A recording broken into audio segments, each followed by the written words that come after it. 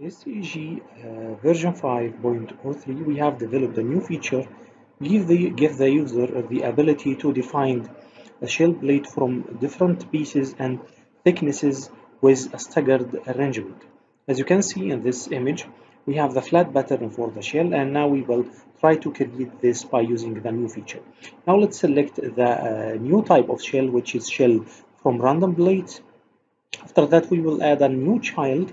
This child will give you the ability to create those plates and give them the suitable arrangement for your case.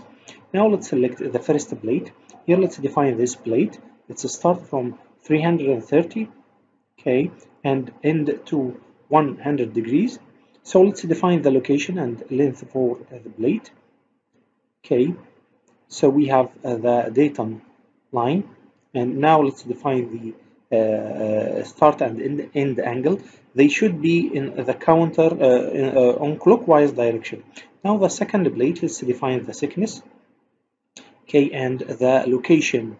Start from 1800, and now let's define the length. The third plate start from 100 degree, okay, up to 150. Now the length of this plate, let's define the length and the thickness. Okay, the fourth plate starts from 15 degrees up to 150. And here the thickness of this plate is 8 millimeters. And the length is 800. The location from the datum is 1 meter. Now let's define the next plate.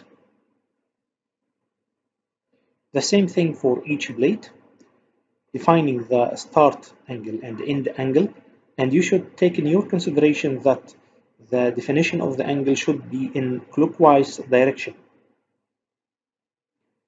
Okay, the next angle, let's define the start and end angle, define the length and thickness, define the location. Okay, here we have the length of the plate. Let's calculate it and define it. After that, the location.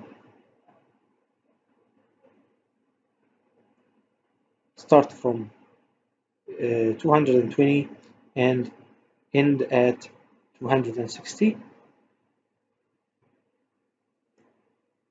Define the length and location. Now the last plate. Let's define start and end angle. 260 and 330. The length and location at 200. Now let's click save and start creating this shell plate. As you can see here, you can create this shell from staggered plates as mentioned on the 2D drawing.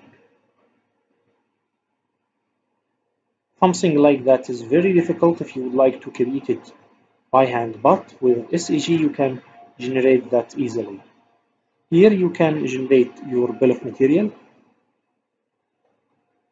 in seconds, and you will get a detailed bill of material for the shell plates with actual lengths for plates.